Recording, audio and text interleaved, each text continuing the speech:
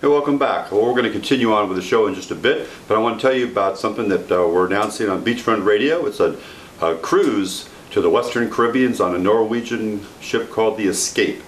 And we're going to be filled with trop rock musicians. We've got Jim Morse and the Big Bamboo Band, the Island Castaways Band, Tropical Soul, Tom Shepard and Coley McCabe are playing, the JPs, which are part of the Jim Morse Band, Jimmy Pappas and John Patty. Got Jeff Pike, who's going to be on the show this time doing Hugo's Mighty Oak song, and Tiki Tom Starkey, and also Paul Roush. So we're going to have a great lineup. Check out Beachfront's homepage, www.beachfrontradio.com, for all the details. Contact our agent and we'll get you hooked up. Hopefully you can make it. And so stay tuned now for the rest of the show. We'll be right back. Keep on trop rocking. So the first time, well, I'll just go back, and I'm not going to talk a lot, but I've known Ross since he was 17. And we were just a bunch of high school kids playing bars.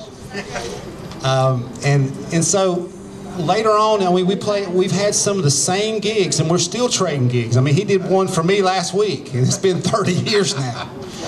And so, but when I first met Hugo in '87, Ross was playing in Lane and Woody, and I was just blown away because I'm thinking, these guys are playing all original music, and it's really sounding good, and I was really digging it. And I was like, hey, I kind of like this music thing. So, but you know, it's all good.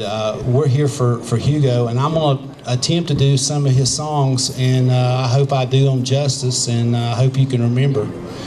It just doesn't matter because, and I want to encourage everyone to sing along with us. Okay? Yeah. Stop it.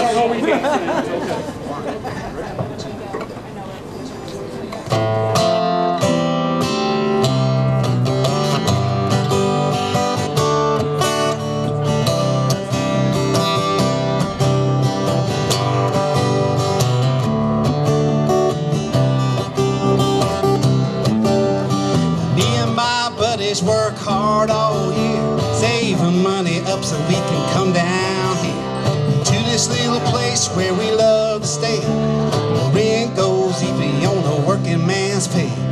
Got a little beach with a gravel and tar. We came to see the water, but it ain't that far. I'm talking about a party who'll last 2 weeks, about a mile on the ocean on Hillbilly Beach. Hillbilly Beach, Redneck Riviera, wishing vacation could last forever. Oceanfront properties out of your reach, gotta be the only action on Hillbilly Beach. Hillbilly Beach.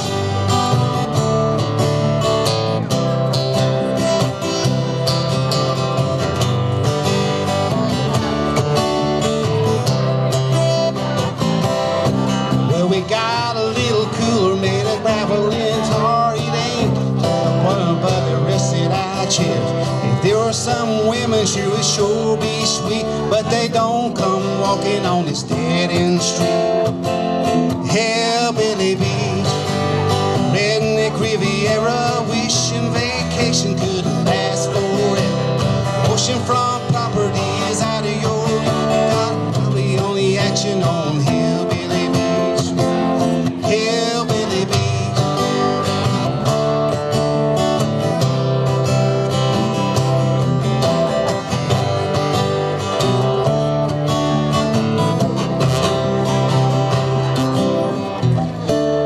Down where the rich boys go, it's real nice, but it just don't flow. It's kind of thing that you're doing for me, it's what we're doing for free. Hillbilly Beach, Redneck Riviera, wishing vacation could last forever. Oceanfront properties out of your reach, we gotta let the only action on Hillbilly Beach. Hillbilly Beach.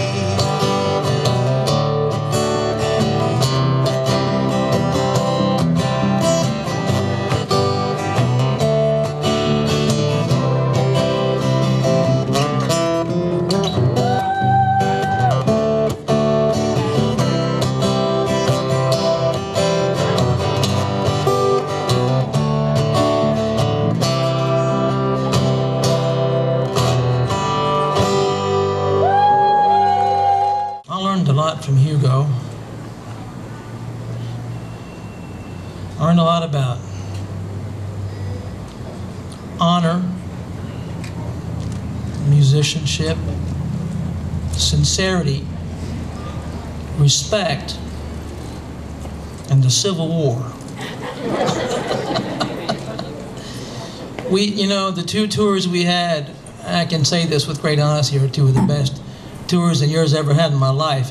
When I met Hugo, we had a kindred brotherhood that we immediately felt. I mean, the music we liked and shared deeply, which only we really understood, we got, and it just never even had to be said. We kind of just felt like brothers. And lots of good stories I can tell. Which one should I tell, Kathy? Take it away. Maybe I should just write a book. If you learn anything from Hugo, I mean, keep his music alive, and I miss that. And I regret that we didn't have any more time together than we did. But I heard this song right here, and I think it's one of the finest songs he ever wrote, and he wrote.